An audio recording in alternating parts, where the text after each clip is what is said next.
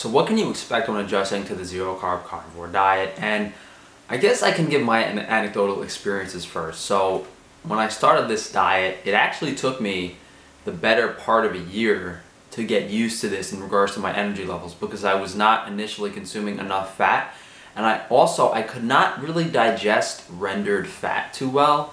I don't know if it was just a matter of my stomach adjusting to it, or but what I eventually did was I switched from consuming a lot more lean meat and some rendered fat to I started buying like the kidney fat, the suet, and just heating it up a little bit on the outside itself, and consuming almost like everything cooked blue to lighter cooked. And that was something that helped my stomach adjust, and that was the point where I actually had the energy levels that I have today on this diet. And it really did take me about 8 to 9 months to adapt, because I don't think I was consuming enough fat and the right foods. Now, keep in mind, all of that time I always consumed liver, nutrient-dense foods, and things like that. But for the most part, if you're on this diet and you don't have energy levels after a period of time, you have to either look at the source of food you're using, or perhaps alter the cooking method. So in the case of consuming, like, I don't have personal experience with consuming high omega-6 foods like corn-fed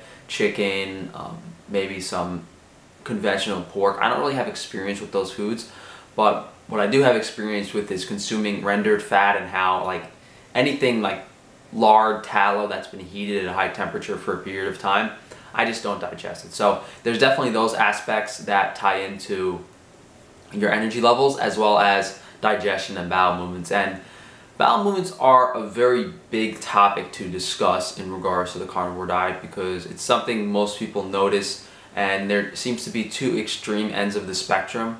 And I guess you don't really hear about the people that are doing well, right? Because you only hear people complaining that they're getting diarrhea or that they're constipated. And this also depends on what foods you're eating. So it's more of like a troubleshooting thing. And in the case of constipation, it tends to be, one thing we need to understand is meat digests at a much slower rate because it is very nutrient dense. So for meat to go in and out of your body, it takes somewhere from 3 to 6 days depending on the volume of food they're eating. Obviously, if someone's stuffing their face with 4 to 5 pounds of meat a day, it's going to go through faster than, and if someone was only eating like half a pound of meat a day, that might take even longer for that meat to go through their digestive system, because a lot of the nutrients are absorbed in the small intestine, and your body literally tries to utilize every percentage of meat that it can. And that's why when you're on this diet, or like a keto diet, you notice that your bowel movements are much smaller. And if anyone has ever done a raw meat diet or starts cooking their meat less, they'll notice that their bowel movements become even smaller. So with that in mind, when you start this diet, you have to give it like a buffer. And we're just talking about really the initial week now. And if it takes more than, I guess, 7 to 10 days for you to have a bowel movement, then you got to start analyzing the foods you're eating. Maybe, are you hydrated enough? Dehydration can be a big factor in bowel movements. Are you consuming dairy or certain foods that might have a mineral imbalance? Because dairy tends to be high in calcium. It can constipate you if you don't have enough magnesium or potassium. I noticed when I was traveling, I tried some cheese and I got a stomach ache and was constipated, but thankfully I had a magnesium supplement with me, and that fixed everything. So there's definitely some food considerations, especially around dairy, specifically cheese.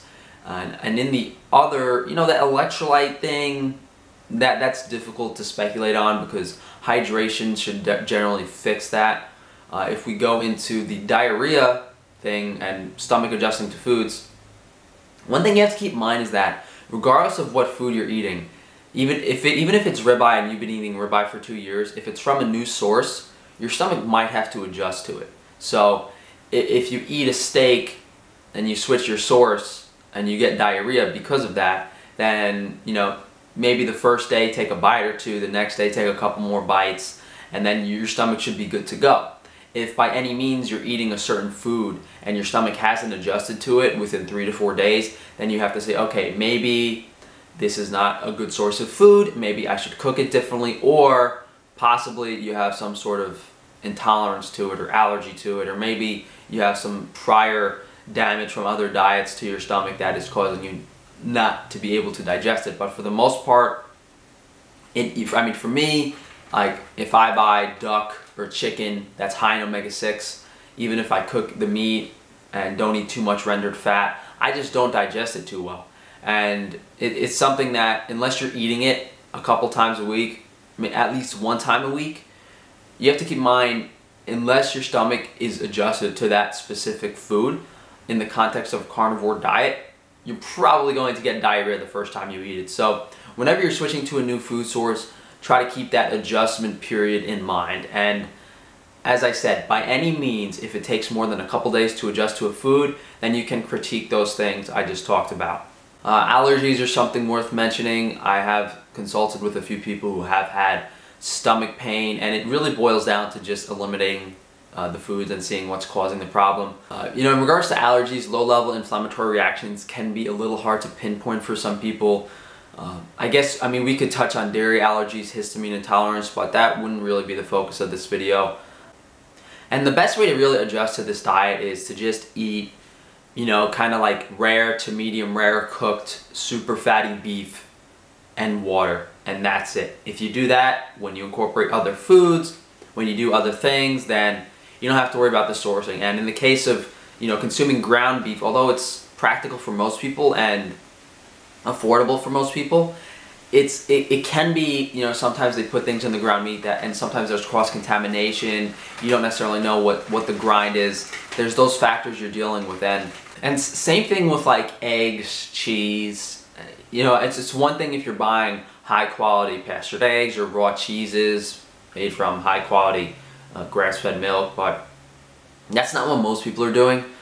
So the safe, and you know, when I was adjusting to this diet, I actually bought some pastured pork, some pastured chicken. So it's not like you should necessarily avoid pork or chicken, or you should, what you're trying to avoid is conventional store-bought stuff, and even free-range chicken from the store or free-range pork, Berkshire pork from the store is not truly pastured pork.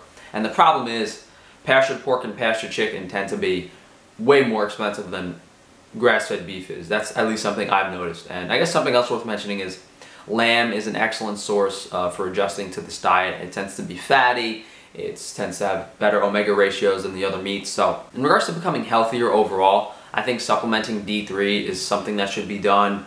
It's definitely worth looking into either taking like a cod liver oil supplement or consuming a little bit of liver here and there to make sure you get your balanced nutrient profile. That's a little outside of the focus of this video, but I guess we're lumping up everything together that you might need to think of when adjusting to a carnivore diet.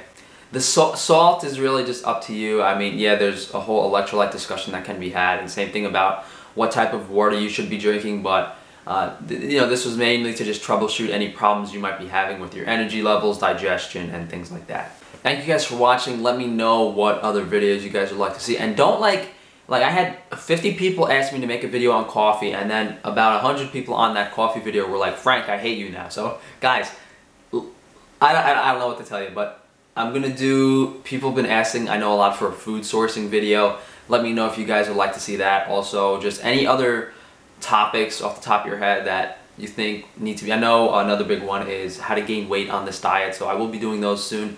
If you guys would like to support me, please check out the options. And because of the support we've gotten on Patreon, I will be doing either maybe we'll do like a zero carb on the go video. We'll go to a supermarket and buy some food, or I don't know, let me know what you guys would like me to do with something in regards to zero carb that would cost money to do.